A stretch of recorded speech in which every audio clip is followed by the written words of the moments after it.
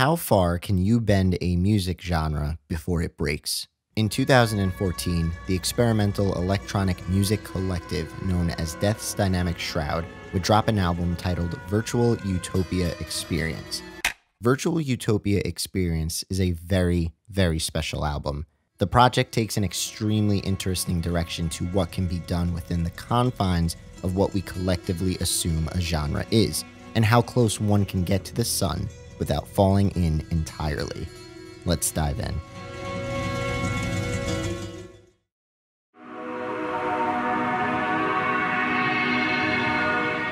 If this is your first time here at the channel and you love exploring all things fascinating about music, make sure you click that subscribe button and turn all notifications on so you never miss a future video. While you're at it, throw a like on the video and perhaps share it with a friend.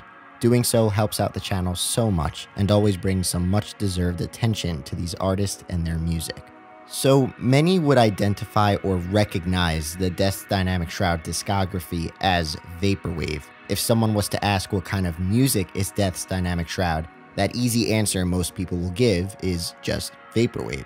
The vaporwave scene over the years has evolved from a set music, art, and even meme culture focused on specific characteristics like computer-related imagery and consumer capitalism to what now seems to be just this gigantic melting pot of ideas, styles, and personalities. While many artists aim to break free from a genre they find themselves identified as being seemingly forever connected to, VIRTUAL Utopia Experience's blend of cynical undertones and live instrumentals conjures up a project that plays with the tools expected within a release under the vaporwave umbrella, all while teasing the boundaries of leaving the genre deliberately.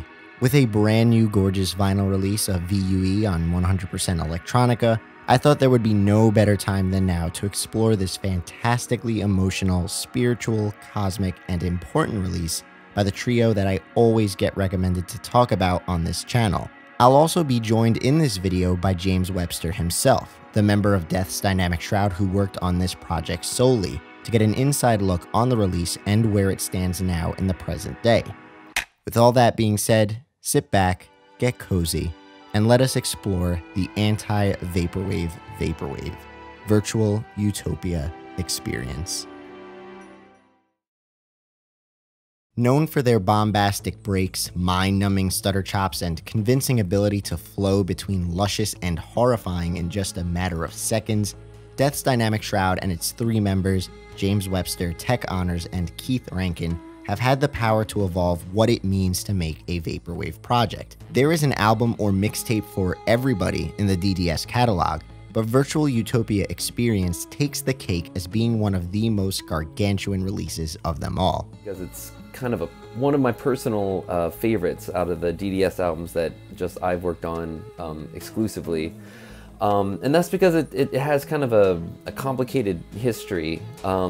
It sort of came at a time when we were really rolling with DDS, and I had a moment of cynicism, as I often do, where I was thinking critically about sampled music and instruments and playing music and all these various themes that I've been struggling with since the beginning of Death's Dynamic Shroud, when I sort of abandoned my Puritan stance against sampling and started just doing whatever I wanted. While many Death's Dynamic Shroud projects set out to focus on a single theme or emotion and then entirely devour that premise, VIRTUAL Utopia Experience is one of their more open-world creations. VUE has many faces and colors, and its oceans flow through all things heavenly and ecstatic to mystifying and ominous. The album contains a freedom you may not find with other DDS releases like Regret's Tragic Atmosphere, the never-ending aquatics of SeaWorld, and the look at a social media and self-image crazed mind on Classroom Sex Tape. And not that I am saying that these three are not as well made as VIRTUAL Utopia Experience or anything like that, but these projects are so focused on chaining you down to one entire theme or emotion that it makes it seem like they're expansion packs or DLC to the Death's Dynamic Shroud name, while a release like VIRTUAL Utopia Experience explores a whole new world entirely. Released on November 8th, 2014, Virtual Utopia Experience was a major release in the DDS discography that further established the Death's dynamic shroud sound and aesthetic we would know of today. The album erupts with its opening track, Open Me, this shiny jingle that feels like a Disney VHS tape revving up, only for it to lead into lost, echoing vocals and James's ancient acoustic guitar playing that lights the dark and empty room we find ourselves in. We continue onward into tracks like Bow and Arrow, with its alien-like vocals and warping sound effects, still all blended into James's guitar work at the forefront. Plaza Wind comes up next, a more conscious vaporwave track consisting of 2 video game sample flips that just work perfectly with one another. Chilly synths and sleigh bells in the first couple of seconds, placing you into a winter wonderland, ripping a quick Nights into Dreams sample, only for it to suddenly fade out and open the door into one of the most beautiful, sweetest sounding sample change-ups you can find in all of the DDS discography. That beautiful Final Fantasy tune that revs up, this romantic dance of climbing flutes, rustic horns, and bongos, it all just hits the spot so well. And for those like me who have never played Nights or Final Fantasy XIV, these tracks I'm sure take on a completely different meaning compared to those who can spot the sample at first glance. I remember hearing Plaza Wind for the first time and just falling in love with that transition from the opening jingle to the main sample exfoliated throughout the entire song. And so actually, you can hear it in those first couple of tracks. You know, I intended this album basically to be sample-free initially. I kind of wanted to make like a freak folk album or like just some kind of psychedelic, acoustic-driven album that used some editing techniques from Vaporwave. And so the opening words of that second track, you know, sometimes it's better. The completion of that thought, which never actually made it onto the album, was like, sometimes it's better to play an instrument instead of just sampling something else. And I was trying to show that actually in Open Me, the first track, when it's a very, very simple melodic line that I'm playing on the acoustic guitar. This the dum dum dum dum da da da dum. But every single time I played it, I varied the speed and I varied the way that the intensity of the notes and the velocity of the notes, and I wanted it so that every single time that that phrase happened in that song, it was being expressed in a completely different way. And I think that the cynical point that I was trying to make was, well, here's something that you can't just get from looping and slowing down video game music necessarily. Here's a way to speak directly from the soul and transmit it through an instrument in sort of the ancient way or whatever. But of course, it's just on top of, you know, a fooly-cooly radio drama with a bunch of reverb on it. So at the same time, it was sort of very vaporwave in its execution. The fourth track, Cosmic Songwriter, continues with these ethereal flows, psychedelic guitars layering over one another to create an infinite effect, a perfect representation of the never-ending red sky present on the artwork. Death's dynamic shroud is always known for barraging you with an abundance of sounds, jolts of samples and instruments hitting you from all different directions, and this track right here may be the very best example of that on this album. It's full of life and color. It's a floating, glowing ball of energy you just want to catch and hold in your hand. As the track progresses and inches closer towards its conclusion, its energy and glow begins to dissipate, only for it to land face first onto track 5, TTFNK, another one of these distant, quaint, psychedelic folk pieces that questions the project's connection to what Vaporwave was entirely. Someone outside of the Vaporwave genre may hear the track TTFNK and think of it as nothing more than like a lo-fi acoustic track, but to those who follow the Vaporwave scene, DDS just gets thrown into that classification of Vaporwave anyways, and James ran with that concept. So what did it really mean to be punk? Well, what does it really mean to be Vaporwave? Well, call your album Virtual Utopia Experience and make a CGI cover, and, you know, is that it? Is that all it takes? Because there are definitely some songs on there that are straight up, you know, I mean, there's a song where I'm just playing We'll Meet Again by Vera Lynn, and it's really just a lo-fi acoustic guitar and vocal cover of that song. So if, you know, if we just call it TTFNK, instead of We'll Meet Again, you know, cover, and then throw it on an album called Virtual Utopia Experience, well, maybe that's enough.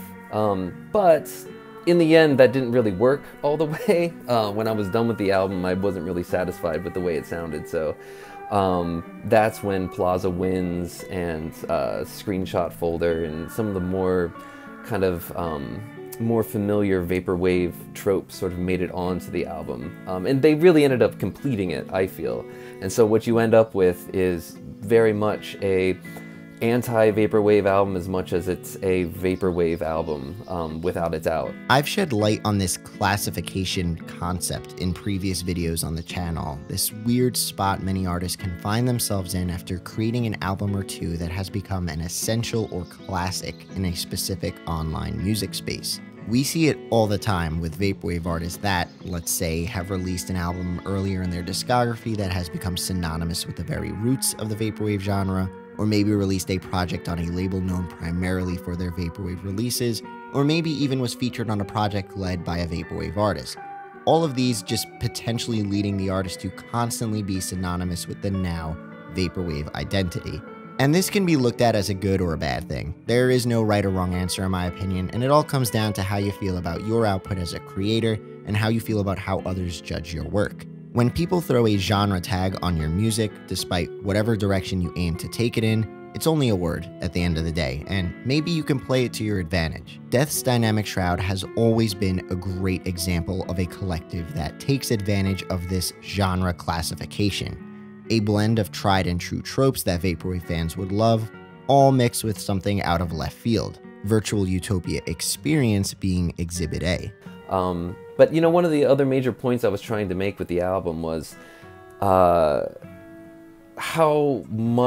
far could you push the genre, or how different could you make something sound and have it still be accepted as vaporwave? Because vaporwave really isn't, you know, vaporwave is like punk, not in the way that it's just like another way to say F you, but it's like, you know, well, what does punk sound like? Does punk sound like the Dead Kennedys? Does punk sound like The Clash? Does punk sound like UK Subs? You know, like does punk sound like Blondie, the Sex Pistols, the Ramones? You know, all these different bands sound pretty much nothing alike, but we're all accepted as, you know, punk. Before we continue this video, I just want to give a huge shout out and thank you to everyone who supports me over at Club Chennington and Patreon. It will always be my dream to be able to do this full-time one day, and becoming a patron not only gives you a bunch of exclusive content like access to our patron-only Discord server Club Chennington, but ultimately helps keep the channel going. If you are interested in becoming a patron today, the link is in the description of this video down below. Thank you so much, and let's journey forward. Getting into the meat of the album, Intermission to Mars hits us as a glitchy interlude. What starts off as a bunch of signal hopping and cruddy transmissions that beg for any sort of connection at all turns into a clear, sunshiny day. Heavenly piano keys, foggy horns, and glistening harps revealed to us in blinding light. After a couple of minutes, you are warped once again into Virtual Jungle, track number 7. Pockets of rushing water and chirping birds knit themselves through bubbly bass synths and sharp, jumpy pads. And from Virtual Jungle, we are warped again to The Shoreline, track number 8, which follows suit with more relaxing, floaty, and spa-like vibes. That reverb-soaked and delayed guitar becoming a magic carpet ride for your ears as you fly over golden brown sun-blasted islands. James abandons the expected vaporwave formula, especially at the time in 2014, by hopping from various moods and settings created by sampling and live instrumentation. This blend of self-produced material and sample manipulation, all with a direction to deliberately attack the project with and without a vaporwave state of mind, gave James a product that provided a refreshing world-building experience for the listener, and a quest that didn't just focus on video game aesthetics, old soul flips, or corporate big city soundscapes, which is what we saw a plenty of in the early years of the vaporwave scene. So it was just more kind of experimentation, and the album really developed organically out of that. And that's one of the reasons I wanted to release it on Atlantis Recordings, since, you know, they were the label that really sort of first saw Death's Dynamic Shroud and first kind of took a chance on us. I don't know, it just really seemed to fit on a record label that was, you know, named after an invasive species of tree. That's kind of how I felt Virtual Utopia Experience sort of fit into the narrative of Vaporwave. I want to shift gears for a little bit before we get into the latter parts of the album and showcase the vinyl release of Virtual Utopia Experience. I was super lucky to have bought one of these when I did. The vinyl dropped with 2 different variants, the Sunset vinyl and the Blue vinyl. The Sunset is now long sold out, but I do believe a couple of copies are still left for sale of the Blue variant. So for those who want to add another piece of the DDS lineup to their collection, or for those who just want to maybe take a shot in the dark and try out a new sound and experience, definitely check out 100% Electronica if you want to scoop up a copy for yourself. Being able to hold James's gorgeous 3D rendered artwork on a vinyl jacket, that's one thing, but being able to display it on my wall as a gigantic poster, that's another thing. I love when labels add little extras to their releases, and if any vinyl record release deserved a poster attached to it, Virtual Utopia Experience is the one. This 2 by 3 foot poster is crystal clear, sharp, and screaming with color. And talking about the color on the vinyl itself, the mock-up on the site did not do it justice. For real, this Sunset vinyl variant is so strong and vivid, sounds great as well, just a stellar job from James and 100% Electronica. But as far as this release is concerned, the poster, I think, is the coolest part about it, because George just let me, I just had the idea like, hey, what if it came with a poster? And George was super cool and was just like, yeah, sure, let's do it. And he let me design this poster, which is very much inspired by kind of the old Radiohead posters I used to have up in my room, you know, when I was 18 or whatever. I just love all the typography and all those like Turn of the Millennium Radiohead posters, and that's really where the inspiration came from, with just a smattering of whatever lyrics you might find on the album.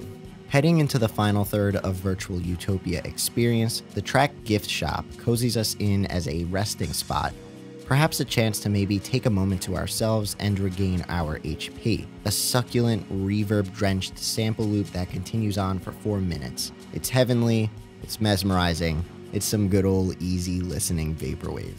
Song number 10, Screenshot Folder, is a simple track that chugs on through with nothing but a piano. James playing with various speeds and stretched textures has you imagining those notes from the piano to be nothing but tiny metal pins floating in an infinitely dark space. Screenshot Folder feels so lonely, all while feeling so enormous and expansive at the same time.